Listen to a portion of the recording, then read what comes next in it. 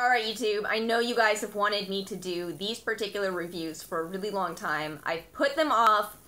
The reason I put these off is because I'm about to do some really expensive brands, and I wanted to make sure that I have in the arsenal of my memory a bunch of products that I'll be able to compare these to, both in terms of cost and effectiveness, because these are such hyped brands. So the first brand I'm going to be doing is Sunday Riley, and then I'm going to follow with Drunk Elephant. This will be part 1 of that. This is going to be 2 weeks dedicated to using Sunday Riley products. I don't think Sunday Riley really needs much of an introduction. Everybody's heard of them. Everybody knows they sell really expensive skincare, and also that a lot of people on YouTube have been recommending them. So I'm gonna go through, I've got 6 products to test. I've got sample sizes. Apparently I need to give a disclaimer of that. I'm so sorry, YouTube, but at this point I'm just not going to be buying full sizes or investing a lot in this brand until I've at least tried them.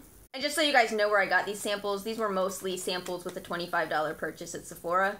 So that was still 6 $25 purchases in order to collect all of this. This trial is already expensive. So let me go ahead and show you guys what I'm going to be using. I do have 2 of the Sunday Riley Good Genes samples for 7 days, so I'm going to test that out. This will be a 2-week trial as always. Then I have the UFO Ultra Clarifying Acne Treatment Facial Oil. This is actually the reason I'm doing Sunday Riley before Drunk Elephant. Because I have a feeling that based off of the treatment approach of Sunday Riley, this will help me to clear up this acne a little better than Drunk Elephant, which seems to focus more on healing. So that's how I've decided to format this. Gonna give the UFO a go. I've got a serum, their CEO serum, which is a 15% vitamin C serum. I've got 2 moisturizers for some reason, not sure yet what they do.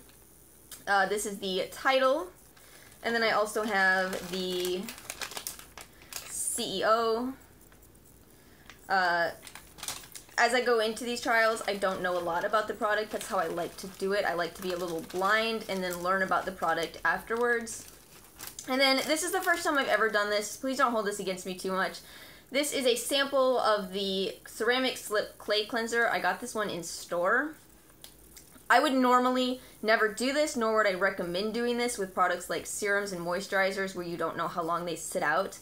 But this being a cleanser, I'm okay with the concept of trying it out, also because it is I believe this was a $48 cleanser. We're just going to try it, see if I think it's okay. Maybe I'll end up buying full sizes of this brand. I have no idea, but I gotta try it first. So that's what I'm going to do. I'm going to use these products exclusively for 2 weeks, and then I will report back on Sunday Riley. I'm going to title this video in a way to be as transparent as possible about the fact that I did not love this brand. Now please understand that I don't hate this brand. I didn't hate the products. I actually thought one of the products I tried was quite phenomenal, and I kind of got the sense that a lot of these products were riding on its coattails. But I do think that what had happened to me is as I mentioned in the intro, I had built up a whole lot of expectation about this brand. I knew that it was really expensive, I knew that people were loving it, and I had really convinced myself that this was going to be the type of brand that I stood by. Now, a lot of you probably already know this. I try really hard to remove my biases from any type of review that I film. So for me, this is actually a couple of days after I should have filmed this review. I waited intentionally because on the day I woke up to film this video, I had the worst breakout I'd had in a while, and I just didn't feel it would be fair to the brand or to you for me to come on camera feeling pretty upset about how I looked. It's starting to clear up. If you are at all interested in seeing that, that will be the intro to Drunk Elephant, which I'm already on at this point. But I do feel like I'm ready to come on camera now and talk to you guys about this brand. I feel like I had a couple of clues going into this that the trial might not go quite as exceptionally well as I wanted it to. One component of this being that I found out there's a little bit of controversy in Sephora reviews. There's a lot of speculation that if you leave a negative review, it will get deleted off the Sephora site for a Sunday Riley product. Which initially I didn't believe, but I did try to backtrack and find a negative review that I'd seen a few days ago, and I couldn't find it.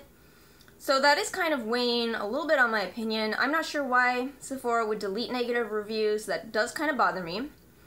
I also happen to notice that, you know, I always do my price breakdowns. This was actually the most expensive skincare trial that I've done in terms of ratios. Add to that the fact that I figured out Beautypedia really has some harsh words on this brand.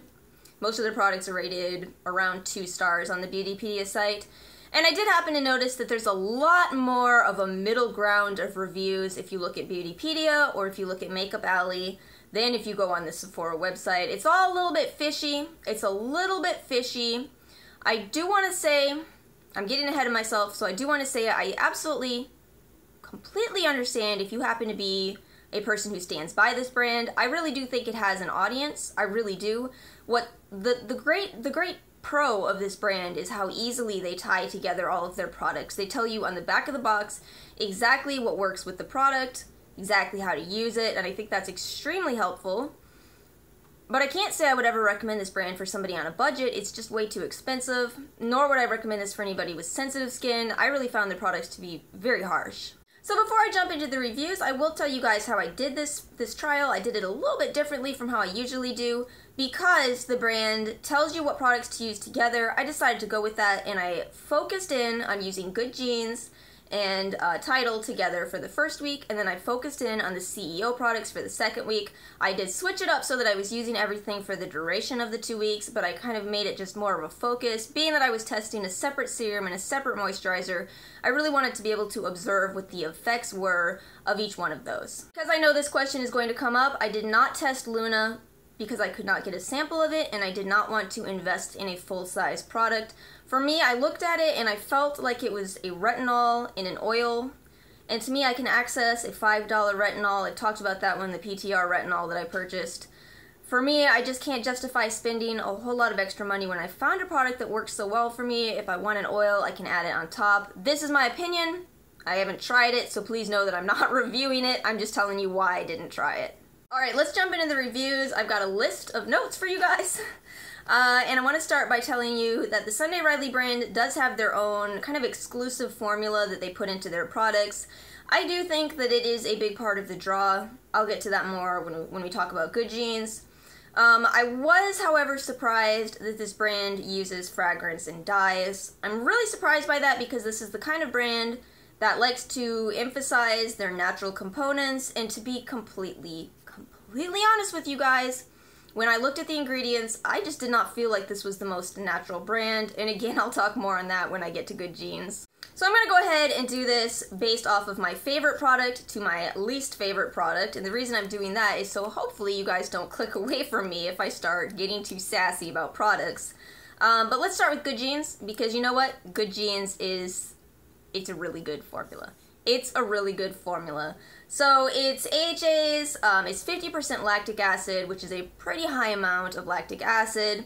I felt like this delivers really, really fast results. Basically, you can apply this and see a change in your skin in 10 minutes, which I think is phenomenal. I think that with skincare, you really usually have to wait a long time in order to see any results, and I think that's part of the huge appeal of this product. It's hard to find a product that does that. I will say that objectively speaking, I could not find a reason for the price tag to be as high on this product as it is. Just for some perspective, this little tiny packet that I'm holding up is a $7 value. This is an expensive product. I do think that there's something going on in this product that sets it apart. I think a lot of people have tried to dupe it, and you can't, and I don't really know what it is. But objectively looking at it, you can find inexpensive lactic acid and recreate your own serum. You should be able to. But there is something special about this. There really is. Now, I also happen to notice that this says on it that you can use it daily. I tried to use it daily. I tried to use it twice daily. I realized that for me, I had to cut back. I couldn't use it daily. It was too much on my skin. Again, why I'm saying probably not the best brand for sensitive skin. However, this would be great even if you do have sensitive skin as a occasional type of treatment. You get more for your money that way. I just found that even though they say you can use it daily, I think that's a bit much. Now, you guys know I like to look at my reviews, so something that I happened to observe when I was reading reviews is that I saw a lot of people saying this was the best product that they'd ever used on their skin. And again, I'm telling you, I understand why. Those fast results really do speak for themselves.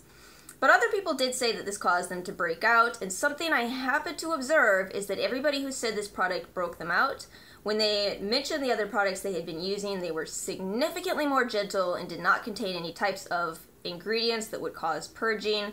Again, I'm going to direct you guys to my purging versus breakouts video, which will be in the description box. I actually ended up filming that because I knew I'd need it for this particular video. And here's where things got a little sketchy for me. When I went and looked at the ingredients list, Sunday Riley likes to tell you that they don't have any parabens, any sulfates. That's all great. It's great. It's definitely going to attract the people who are interested in natural products. But this product contains diamdiamhydantoin, which is a formaldehyde releaser.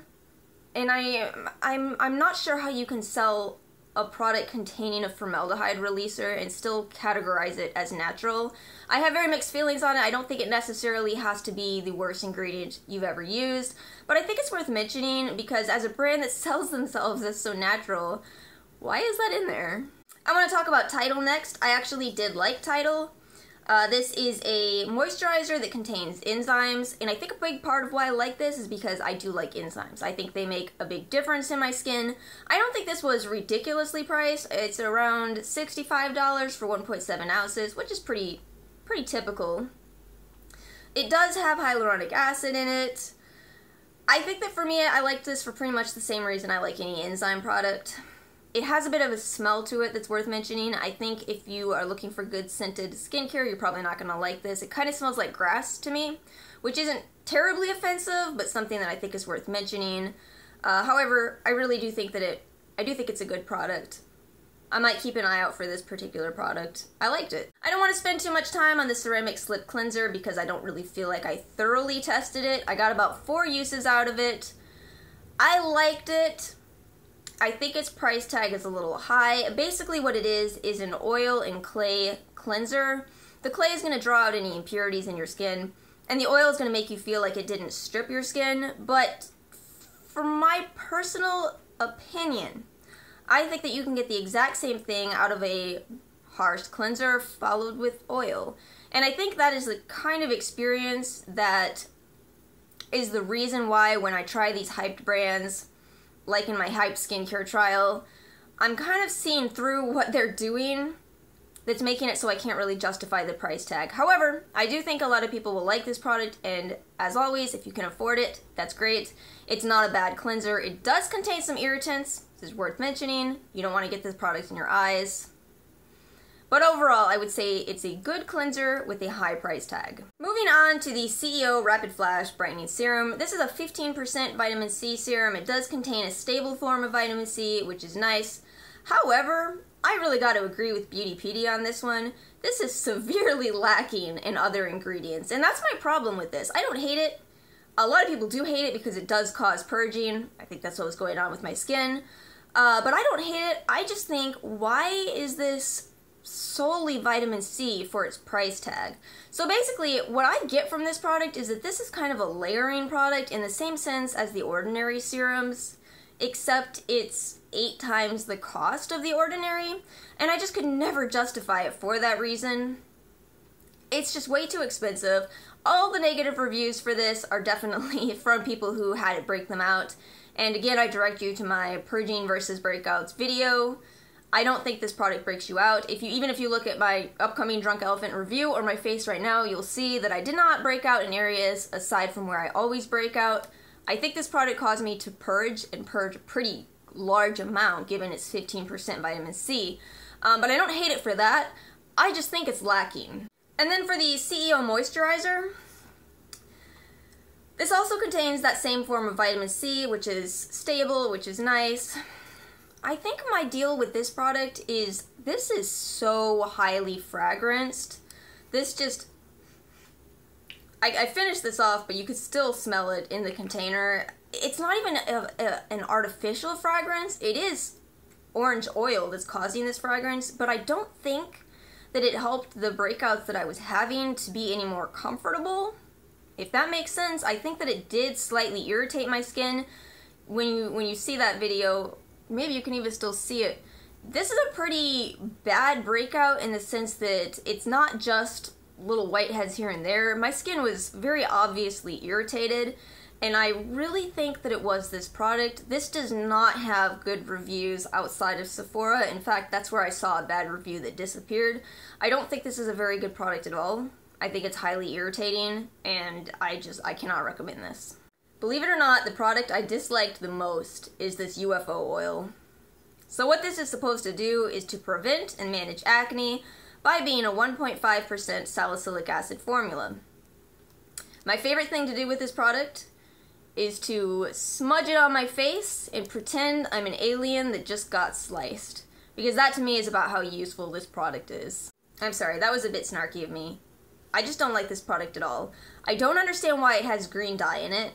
To me, green dye is just taking up ingredient space in a product that's so expensive that it could have something better. It's supposed to be a dry oil, but I did not find it dry. It sits on your skin in a very thick way. I guess this might work if you have the form of acne that is caused by your skin being too dry, meaning that if your skin is overproducing oil because it's not getting enough oil on its surface, I think this could work for that type of a person. That, however, is not my issue. My issue is hormonal acne, and for me, I cannot find any reason in the world to spend this much on a 1.5% salicylic acid formula. You can get that from any drugstore, and to me, it actually works better than this really expensive oil. Another comment that I have about this UFO oil was actually pointed out by Beautypedia. So, the reason that a salicylic acid works on your skin is by it being correctly pH balanced. You can never actually test the pH level of a product that is suspended in oil. You can only test it if it's suspended in water. So there's no way of really knowing if this product is effective. And I think that is the bottom line of my issue with it. I didn't find it to prevent acne in any kind of way, nor did it treat it. If anything, it irritated my skin just as much as the CEO Moisturizer. But unlike that one, which actually kind of is what it claims to be, for me, this just did absolutely nothing. To me, this is a really expensive waste of money. I'm sorry to say it. I know some people love it. Again, if you're overproducing oil because you have dry skin, this may work for you, but so would any oil. Okay guys, so that's everything I tested. I know that 2 weeks is not a long time. I know somebody's going to bring this up.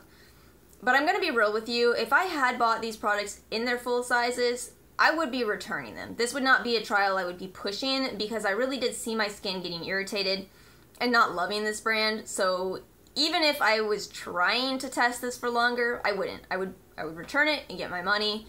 It didn't work out for me. Again, I respect anybody who this brand does work for, and please know I'm not attacking you. That's great. Again, that's great that you love your products.